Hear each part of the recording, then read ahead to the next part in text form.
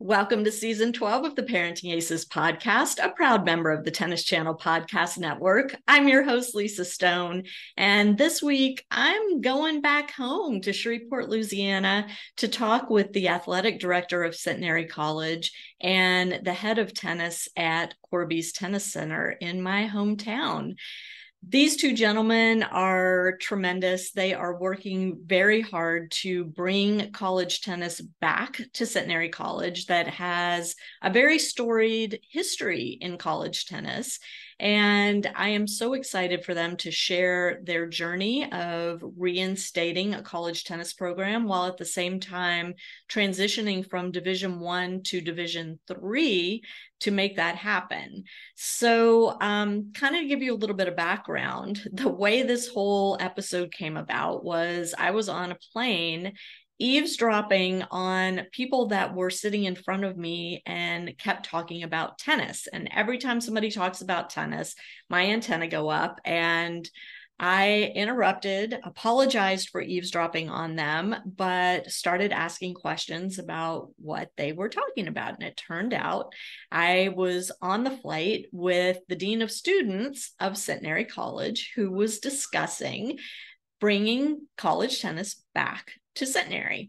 And so I introduced myself and told them about Parenting Aces and our podcast and invited them to come on to share with all of you the challenges involved in doing exactly what they're trying to do. So I hope you enjoy this episode. Please sit back, relax, and enjoy my conversation with Chris Dudley and David Orr. Chris and David, it is so wonderful to meet you both and to get you on the podcast. And I am super, super excited to share your work with our audience. And before we get going, I want to just kind of give y'all an opportunity to tell the Parenting Aces audience who you are, what your role is. And Chris, we're going to start with you. Sure. Good morning. I'm the director of tennis at Querbes Tennis Center in Shreveport, Louisiana. My wife, Amy, and I have been there for 3.5 years. We arrived at Shreveport in February of 2020 to be the new stewards of this iconic tennis center that, of course, you're familiar with. Querbes is sort of in the heart of the Shreveport area.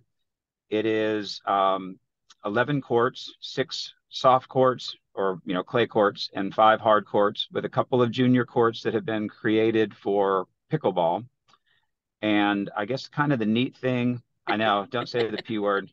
The neat thing about Querbes and our tenure there is, for a relatively sort of medium-sized facility, we had just under 60,000 people come through our doors last year. And considering how hot it is during the summer and we're closed for 3 hours every afternoon, we've got some amazing numbers. The other really neat thing that happened to us in 2022 was the USTA chose us as one of only 10 public facilities to receive the Outstanding Facility Award at the national level. So we were brought to Cincinnati during the Western and Southern a year ago and received that accolade. And then later, a different group from the USTA chose us to be one of the first original 8 designees for the premier facility designation. And that has been a really neat collaboration as well. So little old Shreveport has gotten some really neat attention, and we put in, Amy runs the business side and I run the on-court side. And we go home happily every night because we don't have to be in each other's way. But it's a 2-person job at Querbes for how much we have going on there. And I want to just add that Querbes, I grew up playing at Querbes, but it had kind of gone downhill in terms of maintenance, and the building itself was not in a great place. The courts were not being maintained properly before you guys got there. And in very recent years, the place has undergone a complete overhaul and is really spectacular. Y'all have done an amazing job. Well, we stepped in as the stewards. I'd love to take more credit. I think we've done a good job of the maintaining, but the club was closed the entirety of 2019. $1.3 million renovation, all new courts, all new lighting, and the building is actually beautiful, mid-century modern building. And I didn't know that until my wife told me. But it's it is we've been honored to be the stewards of it. It's a beautiful campus right next to the golf course, and Querbes Golf Center will celebrate its 100th anniversary in 2024. And the tennis facility was built in '65, so it's a long time sort of, like I said, iconic campus that we are blessed to be part of. And just funny aside, my father before me, I and my two brothers all grew up playing there and played the city tournament there. And for those in my audience who may have heard my podcast with my brother, Jeffrey Goodman, a few years ago, all about bringing the city tournament back to Shreveport, Querbes is where it's held. So kind of all coming full circle. Well, it's held at Bossier Center now because of the size of that facility. But I know that Jeffrey was instrumental, along with Todd Killen, the director over there at Bossier. Yeah, absolutely. Okay, David, your turn. Give us a little down and dirty about who you are and why you're here today. Well, Lisa, I'm not going to give you the dirty, but I'll give you the down. Okay. So I came to Centenary as a student athlete in 1992, graduated in 1996, played the sport of soccer. Growing up, I played everything. I played tennis, football, basketball, golf, baseball, you name it. Soccer is what gave me my pathway to play in college. So I stuck with that. Became a high school coach while I was a soccer coach at the varsity level when I was only a sophomore in college. At my alma mater, by the way. At your alma mater, Captain Shreve High School. And I was there for 3 years. And then I graduated, and I went ahead and volunteered as a volunteer assistant coach back here at Centenary following that. Then kind of came to a crossroads in my early 20s of what do I want to really do with this? Do I want to go into coaching, or do I want to go into another career field? And my father said, there's two types of workers out there, those that live to work and those that work to live. And, I thought about that, and I'm more of the live to work person, because if you're passionate about something, you don't feel like you're actually working. It's not an occupation. You just go do it. You do it anyways. And so I got in the coaching business. I went back to Texas, where I'm originally from. And then I was there for only a few months, and I got a call from Centenary asking if I would come and help coach the men's soccer program as an assistant soccer coach. So I came back. 6 months later, I was the associate head coach. And then just my career kind of took off from there. And we had immediate success. Things were going very well. I got recruited out. Like most people would think, if you do really well, somebody's going to come calling, or you're going to get a promotion. Somebody came calling. The dollars that they were throwing my way were very high. And my wife looked at me at the time and said, "Why are you not answering these people?" So we went back to Dallas, and we were there for 5 years. But my heart was still at Centenary College in Shreveport, Louisiana. And it's because of the type of place Shreveport is, but it's also because of the amazing college that we have here in the heart of Shreveport.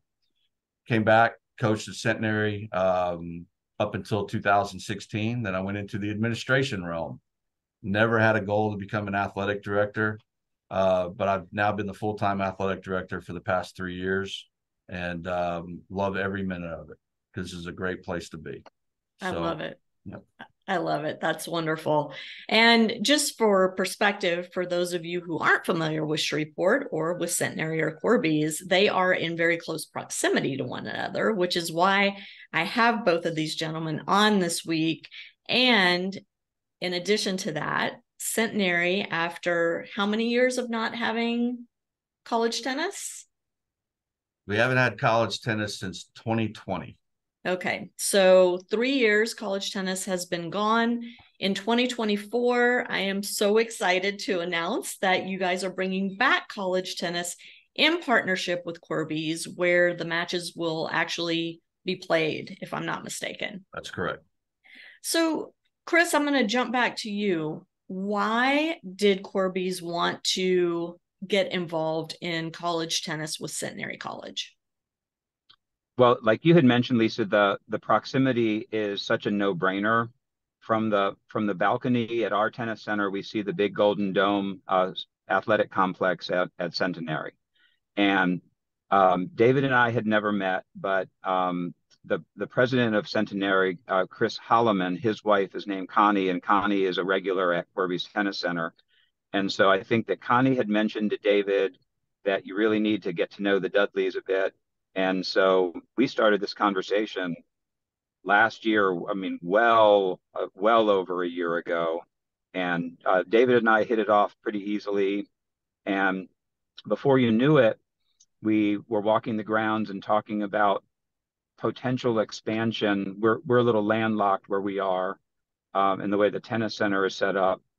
And ideally, we can add another couple of courts. We need to add at least one currently in order to host. But we have a couple of sister complexes here, which are part of the Shreveport Parks and Rec domain, and they can certainly help. They have enough hard courts because you need a minimum of 6. Right. And so that's something we're building toward, but it's such a natural alliance, and we're sort of thrilled. I mean, when Amy and I took this position, Amy always referred to us as the stewards of this. We're not, we didn't come in guns blazing. This is our business now. We're very much community oriented. We looked at it as an absolute win-win. Bring more attention to the city, bring more attention to the college, bring more attention to Querbes, like the perfect win-win-win trifecta. Love that. David, why was the program cut in the first place? What happened to lead up to that happening? There's a more than one reason for that. Sure. Part of that was we mentioned earlier Todd Killen, who's a Centenary alum and is the pro out in Bossier City, which is the city right next to Shreveport. And Todd was our tennis coach, Centenary alum, after the legendary Jimmy Harrison retired. And who is, by the way, Ryan and Christian Harrison's grandfather. That's correct. And Centenary did a little transformation about 14 years ago when they announced that they were moving from NCAA Division I to NCAA Division III. And when that happened, that changed the athletic dynamics of the institution. And most when Todd was here, he was amazing. Todd Killen was an amazing tennis coach, amazing recruiter, amazing ambassador for the city as well as the college. But he had an opportunity to be a tennis pro, and that was awesome for him, and so proud of him for everything he's done. But we just had a really hard time finding the right fit of a tennis coach since Todd Killen had retired and moved on. And through that process, and also re-identifying ourselves as a Division III program, we were really struggling to field teams that were tennis players instead of just dual sport athletes. So we were fielding teams, but 80-90% were dual sport athletes that actually didn't come to Centenary to play tennis. They came here to play another sport, but were recruited because we had a need for tennis players.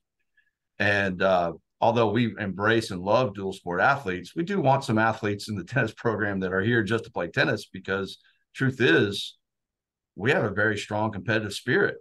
Yeah. And, to put that time and concentration in to prioritize a program like tennis, we needed some more priority tennis players. So when COVID came through, and we were struggling we knew we were going to struggle to fill a roster coming out of COVID, we paused the tennis program, mainly because we wanted to find the right fit, the right coach, the right circumstance.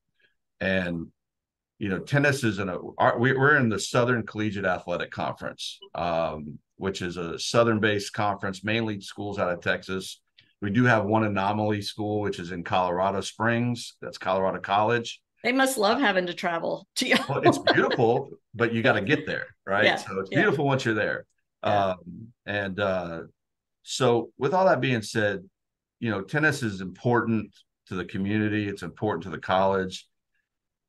our faculty and staff always are playing tennis. We have a lot of Centenary folks that are playing tennis as an amateur and just kind of going out and having fun. And my first day as athletic director, I had two charges in my mind. One, Centenary is going to restart college football at Centenary College. We haven't had it in 82 years. Wow. And that was the first thing that we started a 13-month feasibility study on that to find out if that would work. And then second, I wanted to make sure tennis came back, and it came back the right way. After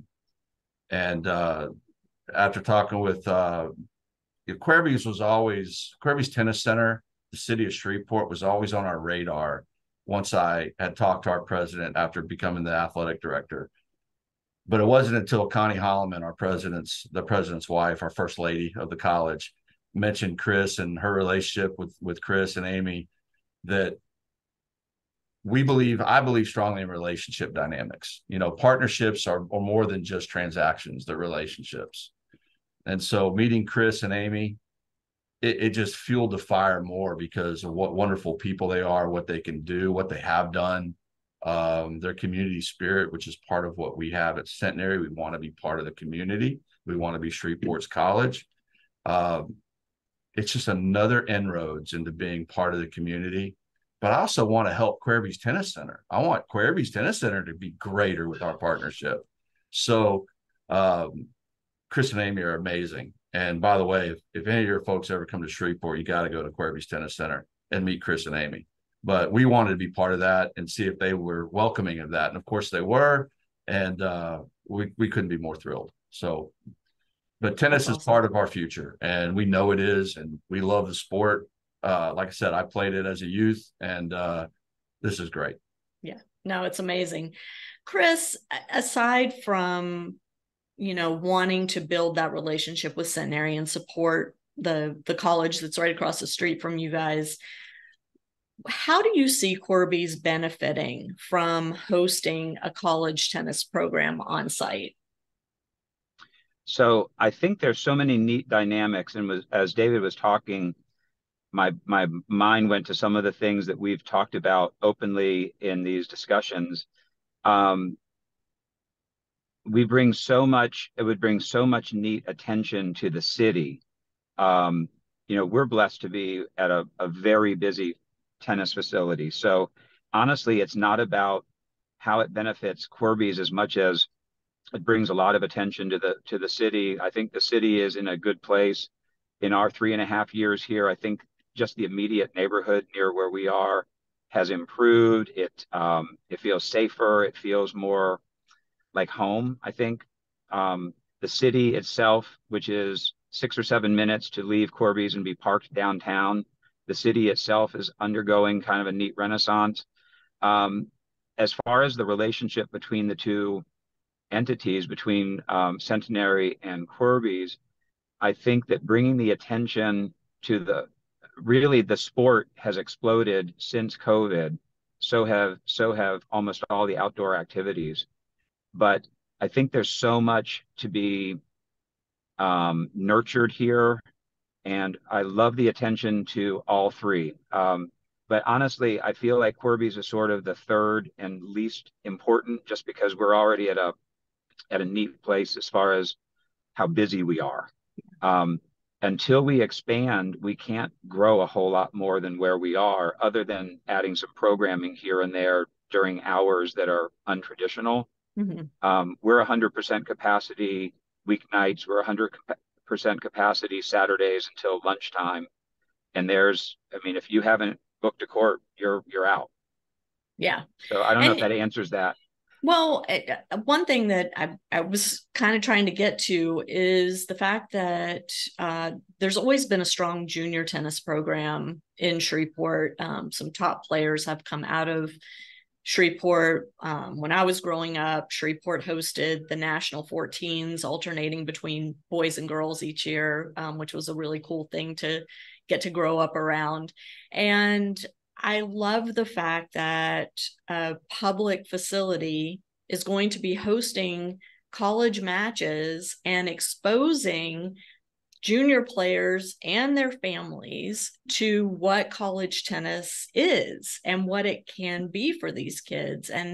And especially those who have been listening to this podcast for a while or following me understand that Division III is such an incredible opportunity for most American junior tennis players. That's where they're going to likely end up. Maybe not as freshmen. Maybe they're going to try and start out at Division I, but for a lot of them, they're going to wind up at a Division III school. And I think understanding how great Division III tennis is, how competitive it is, and for Querbes to be a site for that to be showcased is really valuable to the community and to the junior tennis community in particular.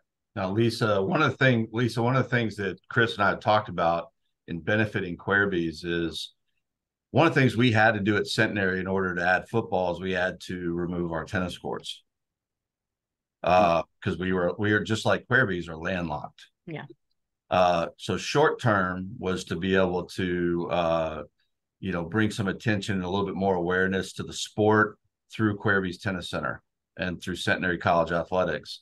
But additionally, Chris and I have talked about it. Some of it's a lot of like those big audacious thinking ideas that you come up with, but of Centenary actually, and we actually have it in our master strategic plan for facilities for Centenary long term. The long-term plan is for Centenary to build an adjacent tennis facility to Querbes on land basically just across the street, and be able to partner with Querbes, allow Querbes to use those tennis courts just like they're allowing us to use their tennis courts, and have that great relationship to build a stronger program to allow more people to come out. I mean, as Chris was just saying, they're booked. Well, could we book more? Could we have larger tournaments? Could we have larger events? Could we have community events, not just national or regional events, to really spearhead the development of this sport, because it is an amazing sport. And then it's one of the few sports. I mean, everybody could talk about golf. You can play golf into your 70s and 80s, but you can play tennis into your 70s and 80s. For sure. It's an amazing sport. Yeah. And, you look around, how many people didn't pick up tennis until they were in their late 20s or 30s or 40s, right? Mm-hmm. So, but to be able to get people interested and passionate about the sport as a part of their lifestyle, right? Could we help create that? And then you also mentioned Division III. Most people don't know this, but there are 200 Division I athletic departments in the country. There are over 400 Division III athletic departments in the country. So the vast majority of student athletes going off to participate in college athletics are going at the Division III level. Right. And, I have said this a million times, but it is not a hierarchy. Division I isn't at the top and Division III at the bottom with Division II sandwiched in between. There are Division III programs that can obliterate Division I programs and vice versa. So there are all levels of competition and play and talent at all the divisions, including NAIA and junior college. And so to widen that funnel when you are in the recruiting process and understand that your right fit could be in any division, including NAIA and junior college, if you allow yourself the gift of looking into all those different divisions and types of schools. David, I want to just quickly touch on the fact that Centenary decided to make the move from Division I to Division III. Can you just tell us briefly why that decision was made and what does it do for Centenary overall to change divisions? So Centenary as a Division I, we were the smallest in the nation at the time. Now, the brief description of this, of why, is if you look like a duck, walk like a duck, and quack like a duck, you're a duck. We were much more aligned as a Division III. We looked much more like a Division III. Competitive as we were, you just mentioned it, Division III competition and Division I competition, there isn't really a hierarchy.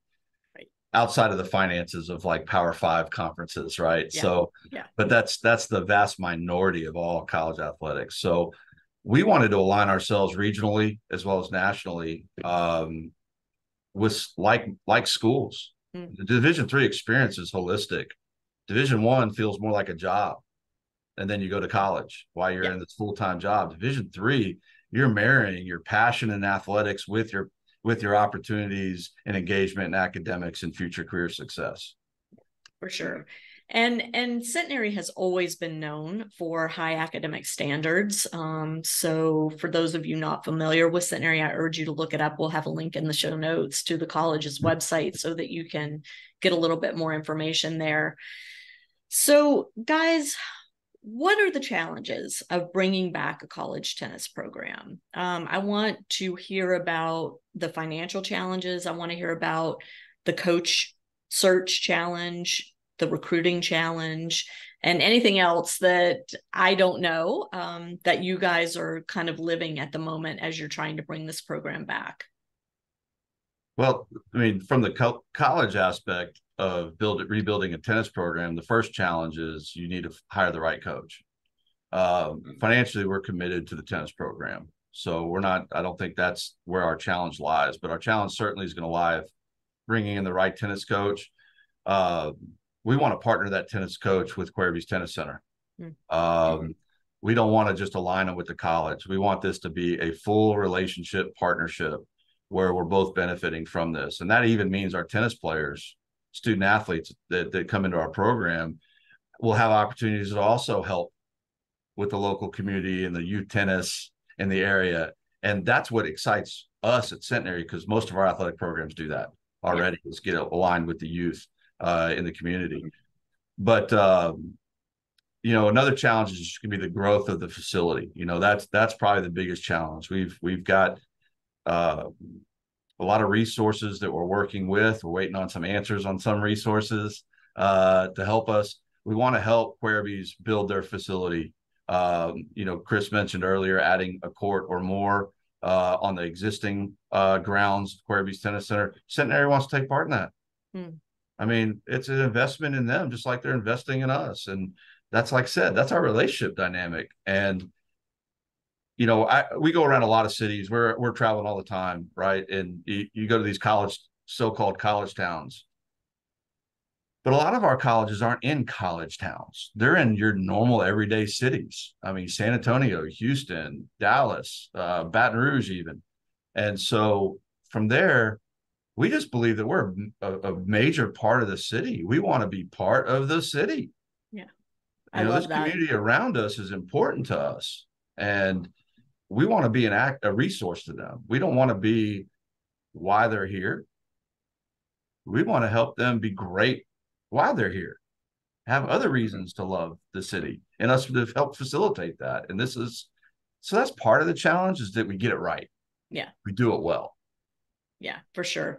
Chris, how do you see Centenary coaches and players integrating with what you guys already have going on at Querbes?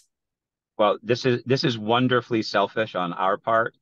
We're thrilled with the idea of whoever the coach is. We would like to offer them the opportunity to increase their income by teaching at Querbes alongside of me and some other folks that we have. We also have fallen in love with the idea of some of these college athletes being able to help at our facility as far as front desk and helping run programming. And so some of it's actually extremely selfish, but I think that's the nature of the tennis business when you've got a college facility or a college program in your town. We had even batted this around a little bit. We had talked about the possibility of offering, or if Centenary could offer potentially a tennis management or a racket sports management degree or track at some point. There's only a very few. Handful. I know Ferris State is one of them. Hope College in Michigan is one of them. There's only a few, like fewer than 5, that offer a racket sports program, like a management program. Yep. Yeah, and that's a great opportunity for these players as well that want to keep their foot in the door of the tennis world after college, not necessarily as a professional tennis player, but as a tennis professional in some other capacity. And Yes. yeah, we've done podcasts on that program as well. And it is a great opportunity for these young student athletes to learn what it takes to be successful in the business side of tennis, you know, And as beyond you being a player. probably, I'm sorry, No, go you're ahead. probably aware, there's a gigantic vacuum right now. Um, there are very few up and coming coaches that aren't gray haired like myself. And there's a giant gap needed of ladies and people of color, and there's opportunities that I think down the road, especially clubs around the country that have the means, can attract new coaches. You know, I went through USPTA for my coaching. There are coaching certifications. There's a professional tennis registry PTR, but America is not the only country that's dealing with this. Every country that's involved in tennis is in desperate need of qualified coaches. And so there's going to be a vacuum that's going to hit us more quickly than I think people understand. Coaches and officials.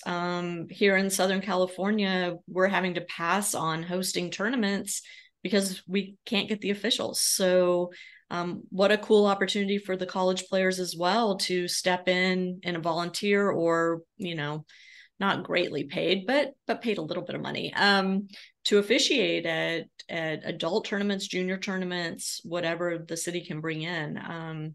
There's so many opportunities to engage these athletes.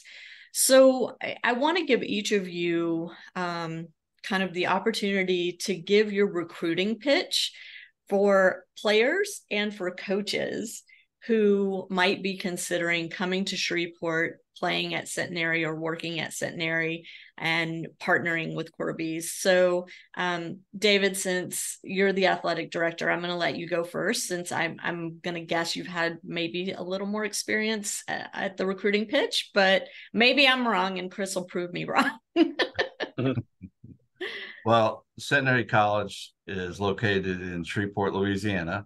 We're a small college. We range anywhere from 650 to 850 students a year at the institution. Our student athlete body makes up about 2/3 of the overall student body.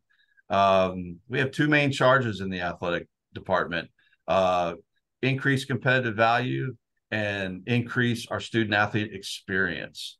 Part of that student athlete experience is our community relationship dynamic. Centenary is a fantastic place. We're a small private liberal arts school. We have a ton of majors. We can even craft majors for folks. We work alongside the city and other partners in our community to help craft majors so that they go into specific industries like tennis, for example, or anything else. You're going to work with a group where every single person on our campus, whether it be your coach, your professor, the people that make sure you have food in the cafeteria, those that are taking out your trash, every person at Centenary is championing the success of our students. You will always have support. And you always have someone to go to. We're a diverse campus. We're very inclusive. We have great programming, great people, great community support. It's challenging, though. Centenary's hard. I say this to everybody. You know, everything we do here is difficult. And the reason why, and this is for moms and dads out there, unless you want your son or daughter coming to live back at home with you when they graduate from college, all right, don't send them to Centenary. All right, unless you're trying to move in with them, then send them to Centenary. Because what we do is we help. I'm telling you, this place, the reason why I'm here is because I know what Centenary does for people that are students here. I'm a Centenary alumni. This place will make sure that our students, when they graduate, are prepared for the next level of their life. And it's not a big shock. It's not a big surprise. They are actually prepared for that next step. And that's the reason why we make it a little bit hard. I love that. I can't believe you left off the Paris trip. Come on now. Well, you know, that's one of those things we like to use as a surprise. So all of our entering freshmen get the opportunity right off the bat before they actually start what would be considered your traditional fall semester.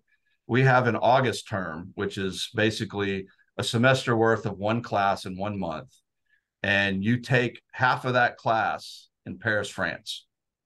And that's not an extra add-on cost. That's actually the same tuition you pay year in and year out.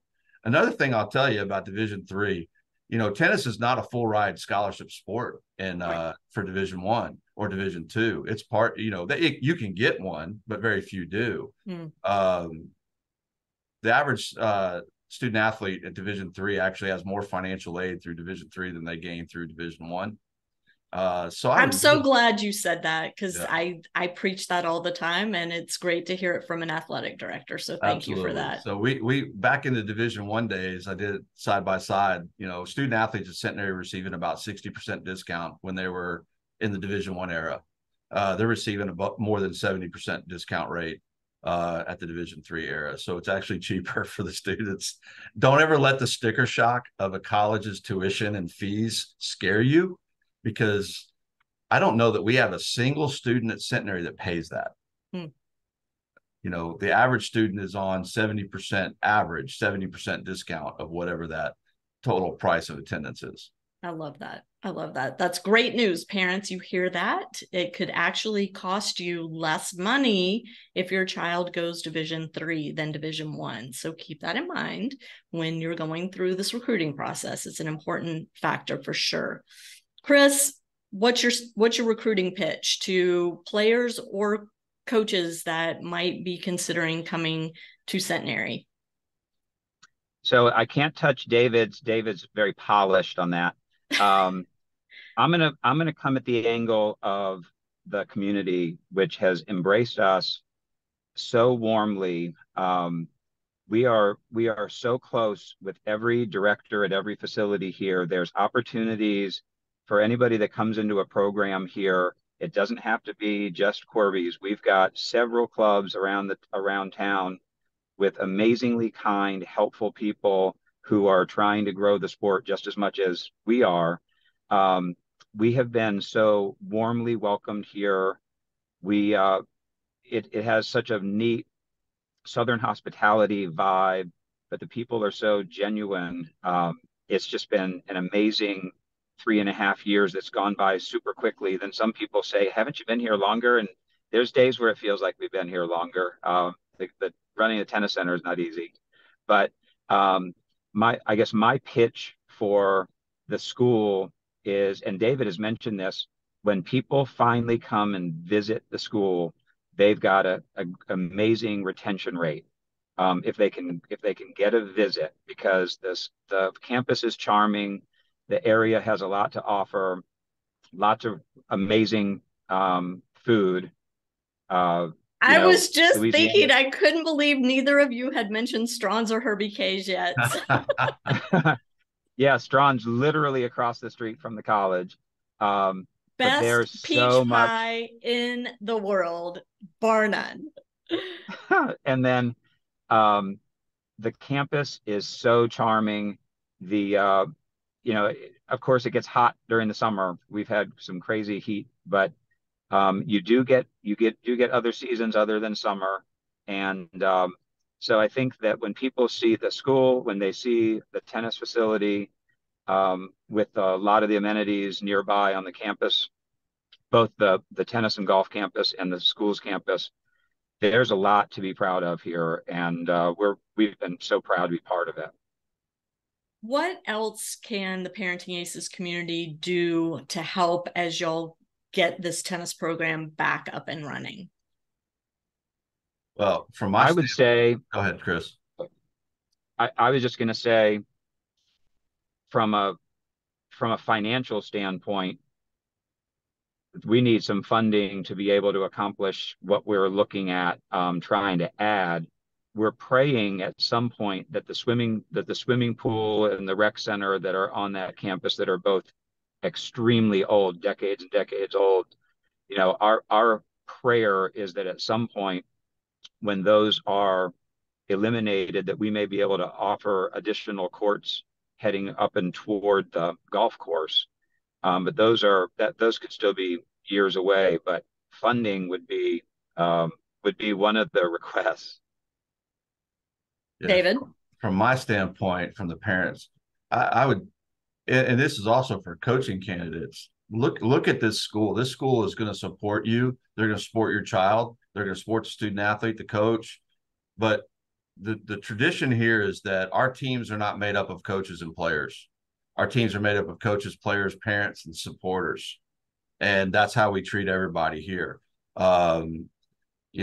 We share a brain. There's no dictatorship on our campus. Everybody shares a brain for a common good. So if parents, student athlete prospects, anybody interested has ideas, we love ideas. That's, again, sharing the brain. I only know what I know. That's all I know. But I hope to always be expanded on my knowledge and my ability to use that knowledge, which we term as wisdom.